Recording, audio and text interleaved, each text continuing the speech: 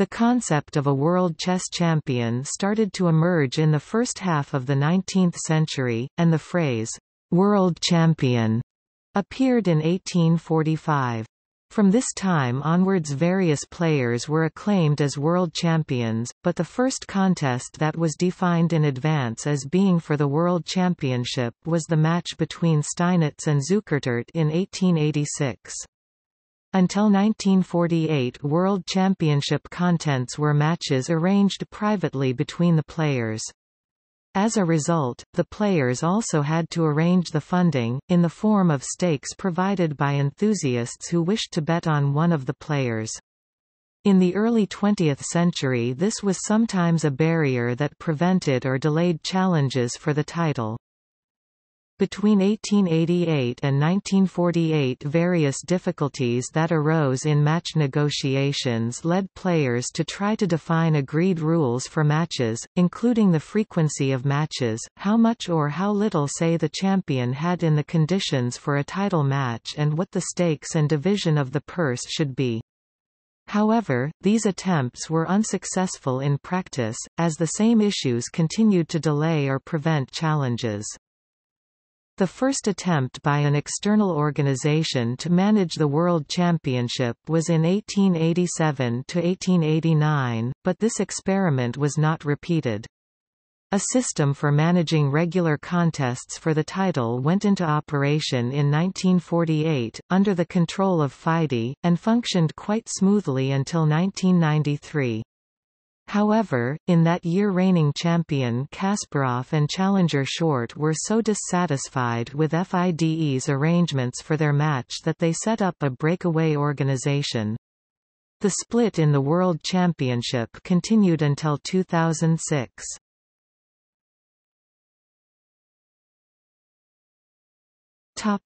Financing of championship contests. Before 1948 World Championship matches were financed by arrangements similar to those Emanuel Lasker described for his 1894 match with Wilhelm Steinitz. Either the challenger or both players, with the assistance of financial backers, would contribute to a purse, about half would be distributed to the winner's backers, and the winner would receive the larger share of the remainder. The loser's backers got nothing. The players had to meet their own travel, accommodation, food and other expenses out of their shares of the purse. This system evolved out of the wagering of small stakes on club games in the early 19th century, up to and including the 1894 Steinitz-Lasker match. Both players, with their backers, generally contributed equally to the purse, following the custom of important matches in the 19th century before there was a generally recognized world champion. For example, the stakes were £100 a side in both the second Staunton vs Saint-Amant match, Paris, 1843, and the Anderson vs Steinitz match, London, 1866. Steinitz and Zukertort played their 1886 match for £400 a side. Lasker introduced the practice of demanding that the challenger should provide the whole of the purse, and his successors followed his example up to World War II. This requirement made arranging World Championship matches more difficult. For example, Marshall challenged Lasker in 1904 but could not raise the money until 1907. In 1911, Lasker and Rubinstein agreed in principle to a World Championship match, but this was never played as Rubinstein could not raise the money, and Alekhine, Rubinstein and Nimzovich all challenged Capablanca in the early 1920s, but only Alekhine could raise the $10,000 Capablanca demanded, and only in 1927.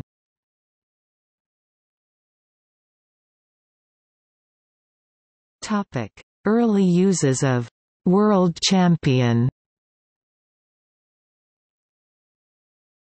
The idea of a world champion goes back at least to 1840, when a columnist in Fraser's magazine wrote, "To whom is destined the marshal's baton when de la Bourdonnais throws it down, and what country will furnish his successor?"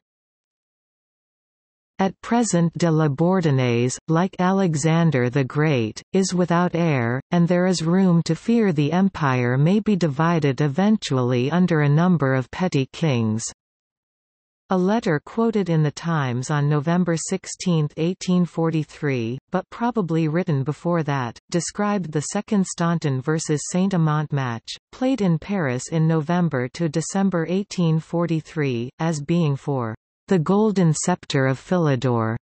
The earliest recorded use of the term world champion was in 1845, when Howard Staunton was described as the chess champion of England, or the champion of the world.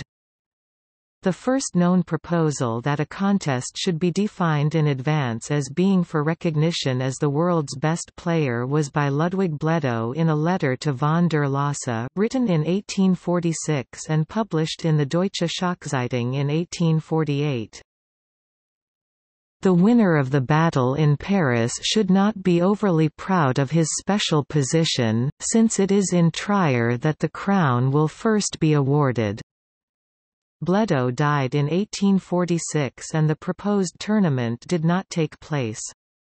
In 1850 to 1851, the forthcoming 1851 London International Tournament was explicitly described as being for the World Championship by three commentators. A letter from a member of the Calcutta Chess Club, dated 1 August 1850, and another from Captain Hugh Alexander Kennedy, dated October 1850, in the 1850 volume of the Chess Players' Chronicle, and the Liberty Weekly Tribune in Missouri, June 20, 1851.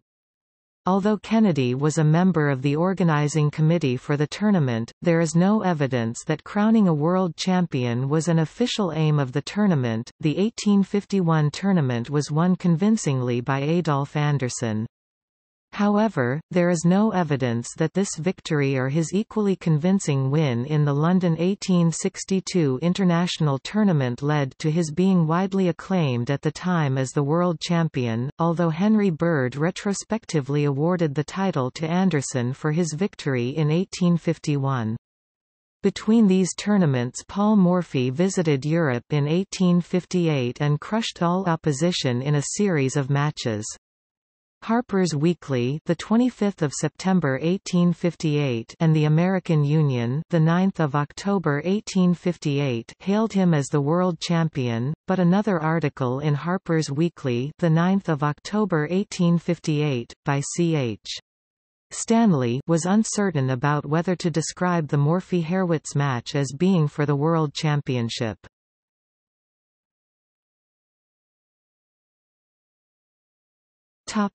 The reign of Wilhelm Steinitz.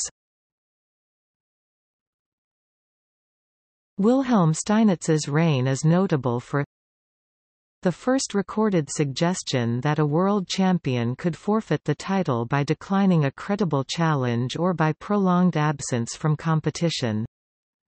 The first recorded instance of a disputed world championship. The first actual contest that was defined in advance as being for the World Championship, Ludwig Bledow's 1846 proposal, came to nothing. The first attempt to regulate contests for the World Championship. Debates about whether the championship should be decided by a match or a tournament.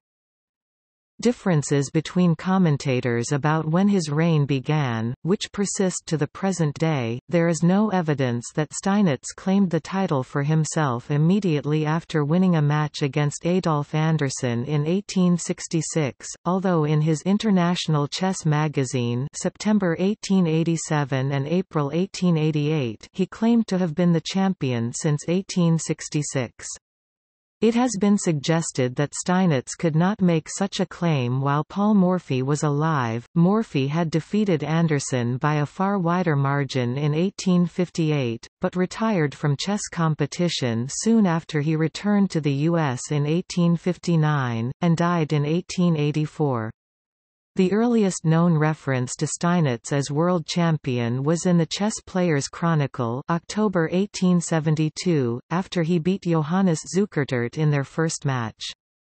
But the New York Times, the 11th of March 1894, British Chess Magazine, April 1894, and Emanuel Lasker, Lasker's Chess Magazine, May 1908, dated his reign from 1866, and in the early 1950s Reuben Fine followed their example. On the other hand, many recent commentators divide Steinitz's reign into an unofficial one before he beat Zukertort again in 1886 and the first official World Championship. From that time onwards, Steinitz had insisted that the contract for the 1886 match must specify that the match was for the championship of the world. Chess Monthly, January 1886, The Irish Times, the 6th of March 1879, argued that Steinitz had forfeited the title by prolonged absence from competitive chess and therefore Zukertort should be regarded as champion.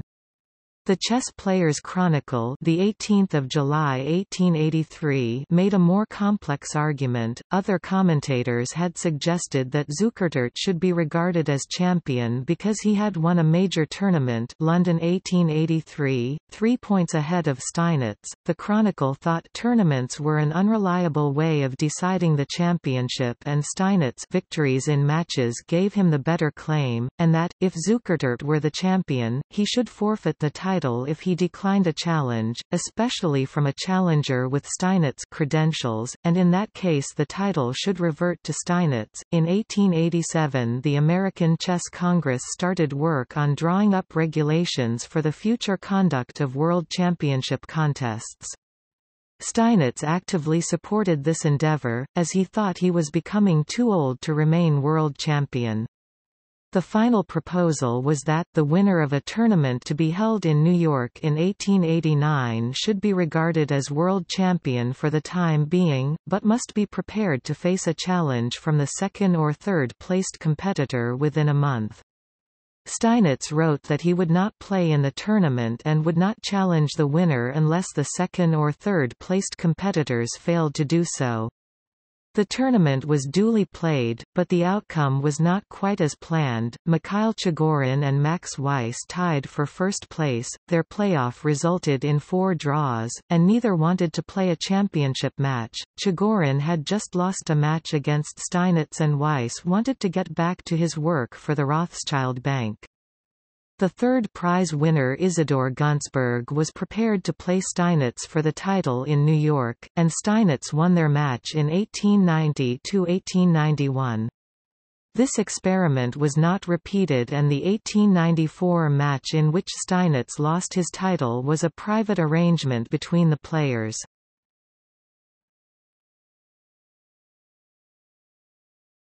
The Lasker controversies.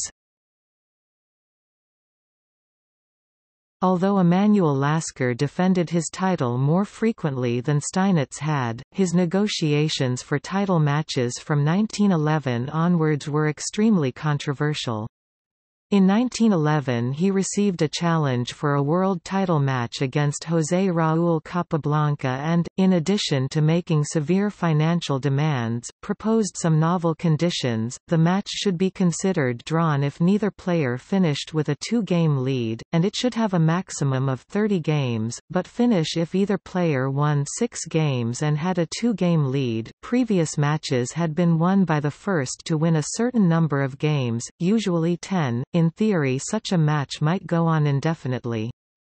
José Raúl Capablanca objected to the 2-game lead clause. Lasker took offense at the terms in which Capablanca criticized the 2-game lead condition and broke off negotiations. Further controversy arose when, in 1912, Lasker's terms for a proposed match with Akiba Rubinstein included a clause that, if Lasker should resign the title after a date had been set for the match, Rubinstein should become world champion. American Chess Bulletin, October 1913.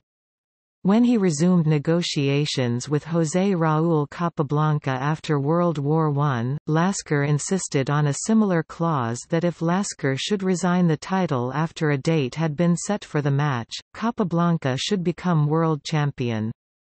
On 27 June 1920 Lasker abdicated in favor of Capablanca because of public criticisms of the terms for the match, naming José Raúl Capablanca as his successor. American Chess Bulletin, July–August 1920. Some commentators questioned Lasker's right to name his successor. British Chess Magazine, August 1920, Rochester Democrat and Chronicle. Amos Byrne raised the same objection but welcomed Lasker's resignation of the title. The Field, 3 July 1920. Capablanca argued that, if the champion abdicated, the title must go to the challenger as any other arrangement would be unfair to the challenger. British Chess Magazine, October 1922.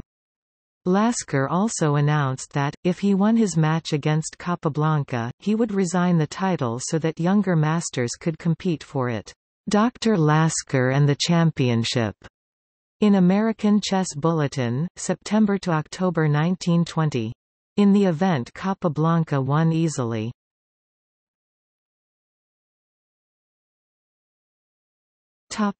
Capablanca's attempts to produce agreed rules.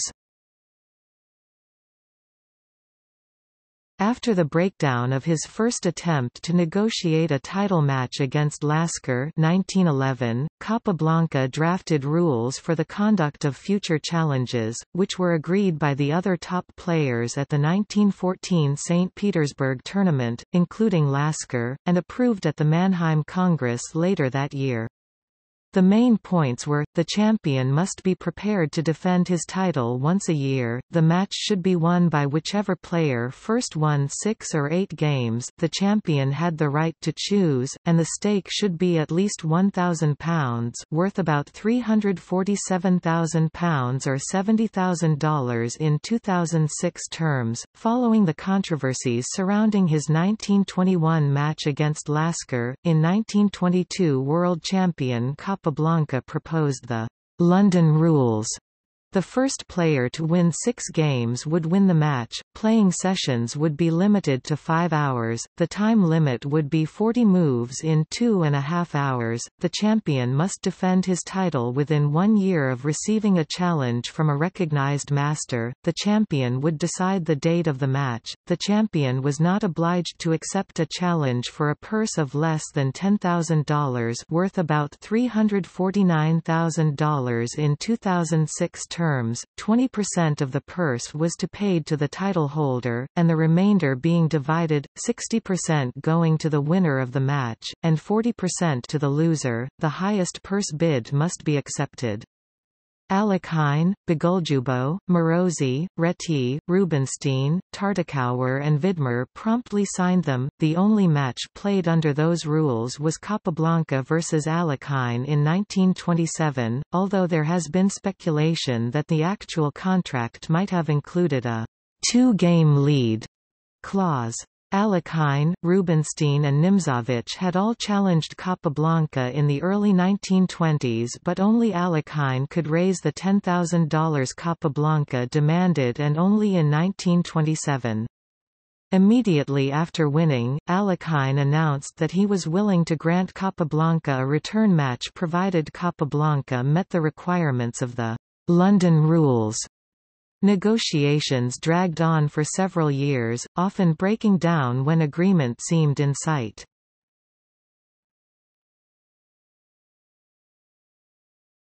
FIDE, Euwe and AVRO. Attempts to form an international chess federation were made at the time of the 1914 St. Petersburg, 1914 Mannheim and 1920 Gothenburg tournaments. On 20 July 1924 the participants at the Paris tournament founded FIDE as a kind of players' union. FIDE's congresses in 1925 and 1926 expressed a desire to become involved in managing the World Championship. FIDE was largely happy with the London rules, but claimed that the requirement for a purse of $10,000 was impracticable and called upon Capablanca to come to an agreement with the leading masters to revise the rules. In 1926, FIDE decided in principle to create a parallel title of Champion of FIDE, and, in 1928, adopted the forthcoming 1928 Bogolyubov match won by Bolajubo as being for the FIDE Championship. Alekhine agreed to place future matches for the world title under the auspices of FIDE, except that he would only play Capablanca under the same conditions that governed their match in 1927. Although FIDE wished to set up a unification match between Alekhine and Bogolyubov, it made little progress and the title, Champion of FIDE, quietly vanished after Alekhine won the 1929 World Championship match that he and Bogolyubov themselves arranged. While negotiating his 1937 World Championship rematch with Alekhine, Euwe proposed that if he retained the title, FIDE should manage the nomination of future challengers and the conduct of championship matches. FIDE had been trying since 1935 to introduce rules on how to select challengers, and its various proposals favored selection by some sort of committee.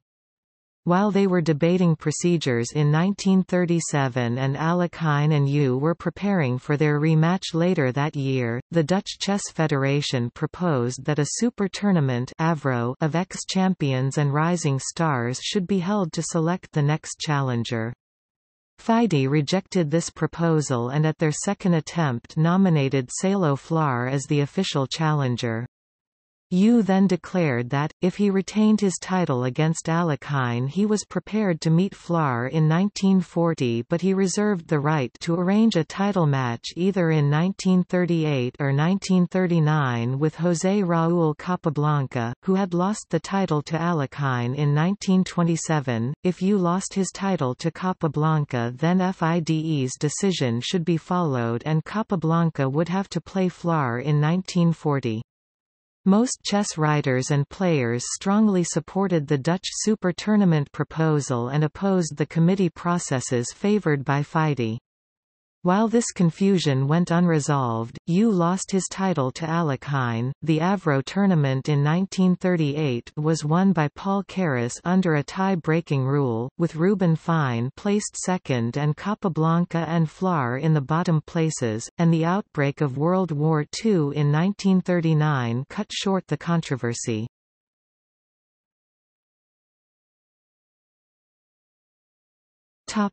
Birth of FIDE's World Championship cycle.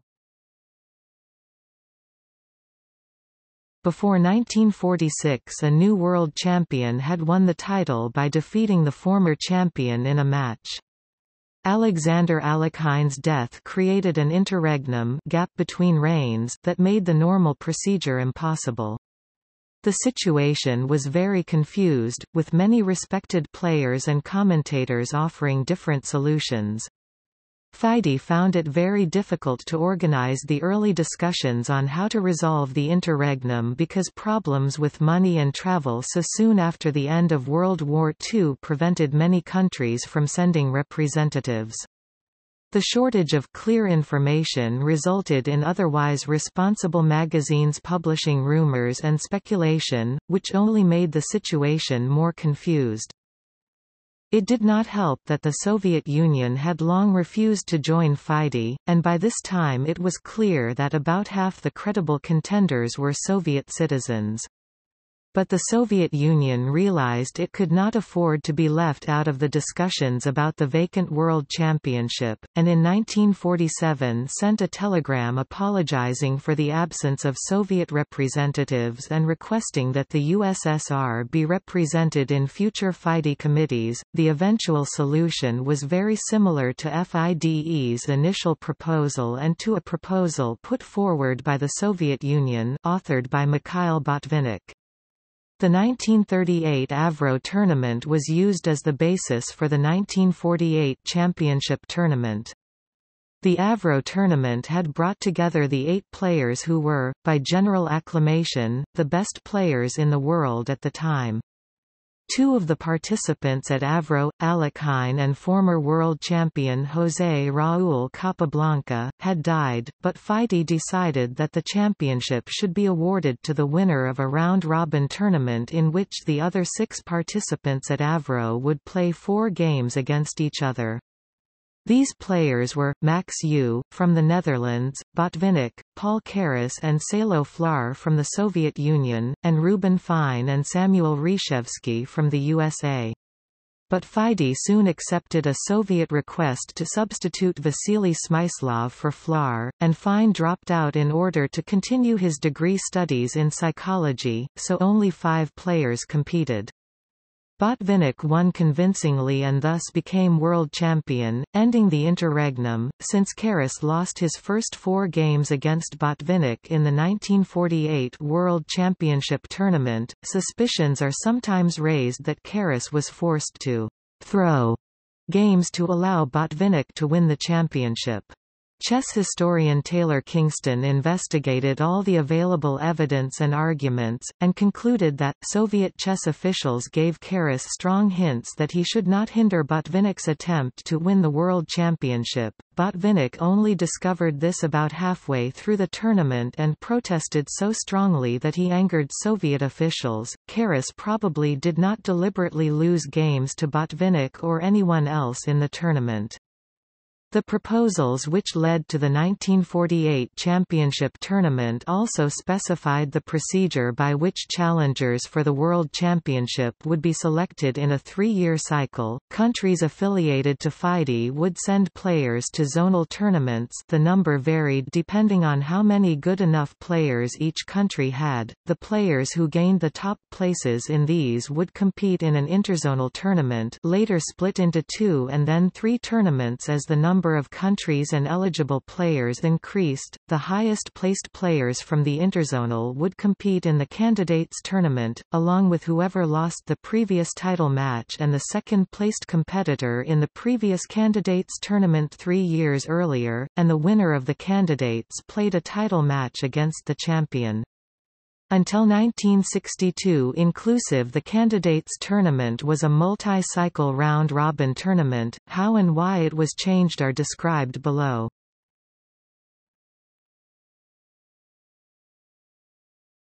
Topic: FIDE system 1948 to 1993.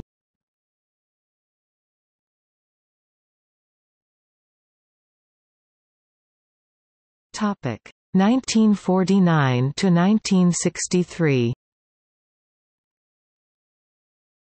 The FIDE system followed its 1948 design through 5 cycles: 1948 to 1951, 1951 to 1954, 1954 to 1957, 1957 to 1960, and 1960 to 1963. In 1956 FIDE introduced 2 apparently minor changes which Soviet Grandmaster and chess official Yuri Averbakh alleged were instigated by the 2 Soviet representatives in FIDE, who were personal friends of reigning champion Mikhail Botvinnik. A defeated champion would have the right to a return match, a provision which enabled Botvinnik to regain his title from Vasily Smyslov in 1958 and from Mikhail Tal in 1961. FIDE also limited the number of players from the same country that could compete in the candidates tournament, on the grounds that it would reduce Soviet dominance of the tournament. Averbakh claimed that this was to Botvinnik's advantage as it reduced the number of Soviet players he might have to meet in the title match.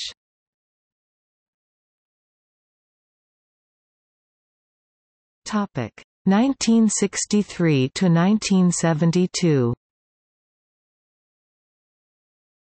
After the 1962 candidates tournament, Bobby Fischer publicly alleged that the Soviets had colluded to prevent any non-Soviet, specifically him, from winning. He claimed that Tigran Petrosian, Efim Geller and Paul Keres had pre-arranged to draw all their games, and that Viktor Korchnoi had been instructed to lose to them. Averbach, who was head of the Soviet team, confirmed in 2002 that Petrosian, Geller and Karas arranged to draw all their games in order to save their energy for games against non-Soviet players, and a statistical analysis in 2006 backed this up. Another contestant, Pal Benko, claimed that towards the end of the tournament Petrosian and Geller, who were friends, helped Benko with adjournment analysis of his game against Karas, who was the main threat to Petrosian. Korchnoi, who defected from the USSR in 1976, has never alleged he was forced to throw games. FIDE responded by changing the format of future candidates' tournaments to eliminate the possibility of collusion. Beginning in the next cycle, 1963 to 1966, the round-robin tournament was replaced by a series of elimination matches. Initially the quarter-finals and semi-finals were best of 10 games, and the final was best of 12. This was the system under which Boris Spassky twice challenged Petrosian for the title, unsuccessfully in 1966 and successfully in 1969. Fischer withdrew from the 1967 Seuss Interzonal Tournament in the 1966–1969 World Championship cycle, after leading with 8.5 points from the first 10 games. His observance of the worldwide Church of God Sabbath was honored by the organizers, but deprived Fischer of several rest days, which led to a scheduling dispute. In the 1969 to 1972 cycle, Fischer caused 2 more crises. He refused to play in the 1969 U.S. Championship, which was a zonal tournament. This would have eliminated him from the 1969 to 1972 cycle, but Benko was persuaded to concede his place in the interzonal to Fischer. FIDE president Max Euwe accepted this maneuver and interpreted the rules very flexibly to enable Fischer to play, as he thought it important for the health and reputation of the game that Fischer should have the opportunity to challenge for the title as soon as possible. Fischer crushed all opposition and won the right to challenge reigning champion Boris Spassky. After agreeing to play in Yugoslavia, Fischer raised a series of objections and Iceland was the final venue. Even then Fischer raised difficulties, mainly over money. It took a phone call from United States Secretary of State Henry Kissinger and a doubling of the prize money by financier Jim Slater to persuade him to play. After a few more traumatic moments, Fischer won the match 12.5 to 8.5.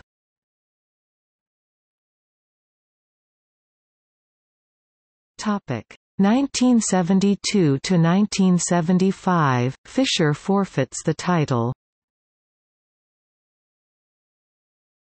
Anatoly Karpov won the right to challenge Fischer in 1975 for the World Championship. Fischer objected to the best of 24 games championship match format that had been used from 1951 onwards, claiming that it would encourage whoever got an early lead to play for draws. Instead he demanded that the match should be won by whoever first won 10 games, except that if the score reached 9-9 he should remain champion. He argued that this was more advantageous to the challenger than the champion's advantage under the existing system, where the champion retained the title if the match was tied at 12-12 including draws. Eventually FIDE deposed Fischer and crowned Karpov as the new champion. Topic 1975 to 1993, Karpov and Kasparov. Karpov dominated the 1970s and early 1980s with an incredible string of tournament successes.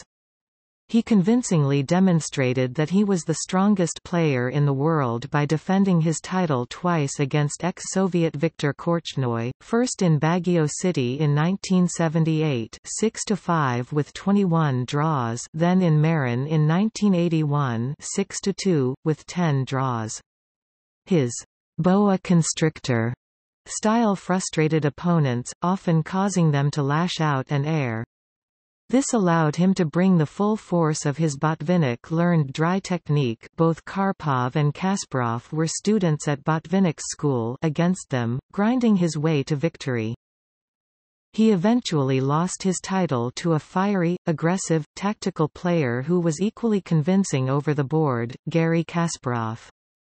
The two of them fought 5 incredibly close World Championship matches. The World Chess Championship 1984 controversially terminated without result with Karpov leading +5-3 = 40. World Chess Championship 1985 in which Kasparov won the title, 13-11. World Chess Championship 1986 narrowly won by Kasparov, 12.5-11.5. World Chess Championship 1987 drawn 12-12, Kasparov retaining the title, and World Chess Championship 1990 again narrowly won by Kasparov, 12.5-11.5.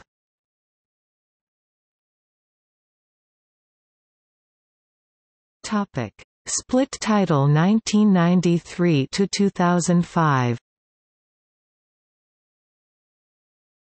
In 1993, Kasparov and challenger Nigel Short complained of corruption and a lack of professionalism within FIDE and split from FIDE to set up the Professional Chess Association (PCA), under whose auspices they held their match.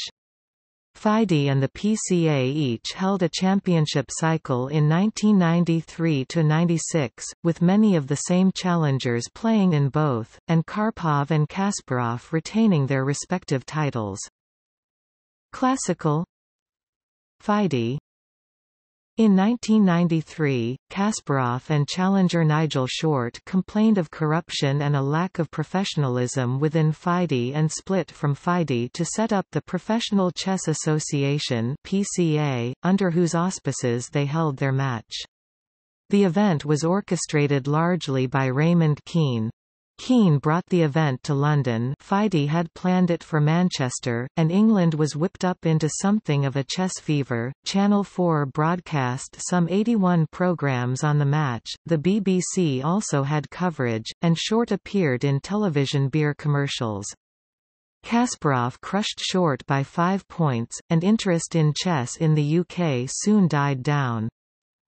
Affronted by the PCA split, FIDE stripped Kasparov of his title and held a championship match between Karpov, champion prior to Kasparov and defeated by Short in the candidates semifinal, and Jan Timman, defeated by Short in the candidates final in the Netherlands and Jakarta, Indonesia. Karpov emerged victorious. FIDE and the PCA each held a championship cycle in 1993–96, with many of the same challengers playing in both, and Karpov and Kasparov retaining their respective titles. In the PCA cycle, Kasparov defeated Viswanathan Anand in the PCA World Chess Championship 1995. Karpov defeated Gata Kamsky in the final of the FIDE World Chess Championship 1996. Negotiations were held for a reunification match between Kasparov and Karpov in 1996–97, but nothing came of them. Soon after the 1995 championship, the PCA folded, and Kasparov had no organization to choose his next challenger. In 1998 he formed the World Chess Council, which organized a candidates match between Alexei Shirov and Vladimir Kramnik. Shirov won the match, but negotiations for a Kasparov-Shirov match broke down, and Shirov was subsequently omitted from negotiations, much to his disgust. Plans for a 1999 or 2000 Kasparov-Anand match also broke down, and Kasparov organized a match with Kramnik in late 2000. In a major upset, Kramnik won the Classical World Chess Championship 2000 match with 2 wins, 13 draws, and no losses. FIDE, meanwhile, scrapped the interzonal and candidates system, instead having a large knockout event in which a large number of players contested short matches against each other over just a few weeks. See FIDE World Chess Championship 1998. Very fast games were used to resolve ties at the end of each round, a format which some felt did not necessarily recognize the highest quality play. Kasparov refused to participate in these events, as did Kramnik after he won Kasparov's title in 2000. In the first of these events, champion Karpov was seeded straight into the final, but subsequently the champion had to qualify like other players. Karpov defended his title in the first of these championships in 1998, but resigned his title in anger at the new rules in 1999. Alexander Khalifman took the title in 1999, Anand in 2000, Ruslan Ponomaryov in 2002 and Rustam Kasimdzhanov won the event in 2004. By 2002, not only were there two rival champions, but Kasparov's strong results, he had the top ELO rating in the world and had won a string of major tournaments after losing his title in 2000 ensured even more confusion over who was world champion. So in May 2002, American Grandmaster Yasser Seirawan led the organization of the so-called Prague Agreement to reunite the World Championship. Kramnik had organized a candidates tournament won later in 2002 by Peter Leko to choose his challenger. So it was decided that Kasparov played the FIDE champion Ponomaryov for the FIDE title, and the winners of the two titles played for a unified title. However, the matches proved difficult to finance and organize. The Kramnik-Leko match, now renamed the Classical World Chess Championship, did not take place until late 2004. It was drawn, so Kramnik retained his title. Meanwhile, FIDE never managed to organize a Kasparov match, either with 2002 FIDE champion Ponomaryov, or 2004 FIDE champion Kasimdzhanov, partly due to his frustration at the situation. Kasparov retired from chess in 2005, still ranked number 1 in the world. Soon after, FIDE dropped the short knockout format for World Championship and announced the FIDE World Chess Championship 2005, a double round-robin tournament to be held in San Luis, Argentina between 8 of the leading players in the world. However, Kramnik insisted that his title be decided in a match, and declined to participate. The tournament was convincingly won by the Bulgarian Veselin Topalov, and negotiations began for a Kramnik-Topalov match to unify the title.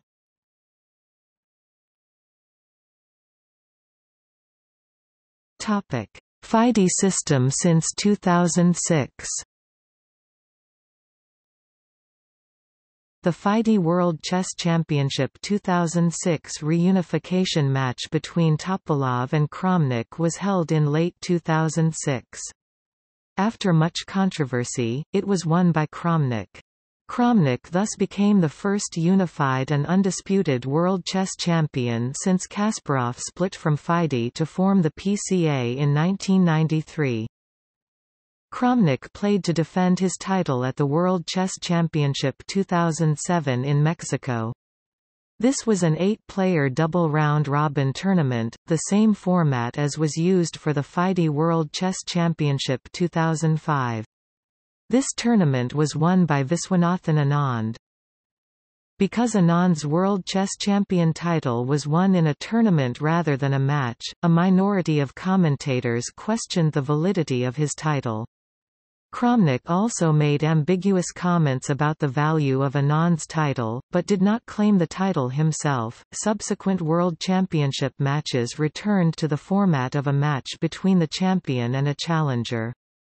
The World Chess Championship 2008 was a 12-game match between the current champion Viswanathan Anand and 2006 champion Vladimir Kramnik.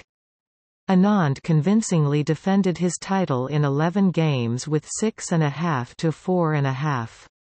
The World Chess Championship 2010 took place in April and May 2010, where Anand defeated 2005 FIDE champion Veselin Topalov, who defeated Chess World Cup 2007 winner Gata Kamsky in a match in February 2009 to determine Anand's challenger. To defend the title for the second time, FIDE has announced that after that, there will be a championship cycle every 2 years, beginning with the World Chess Championship 2012. The first stage of 2012 qualification, the FIDE Grand Prix 2008-2010, began in April 2008.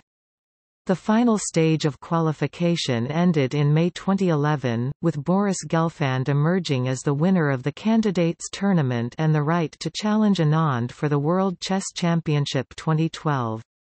Anand retained his title by beating Gelfand 2.5-1.5 in a 4-game tie-breaker round, after the two ended the 12-game series level. Anand lost his title to Magnus Carlsen in November 2013 in Chennai, India. Notes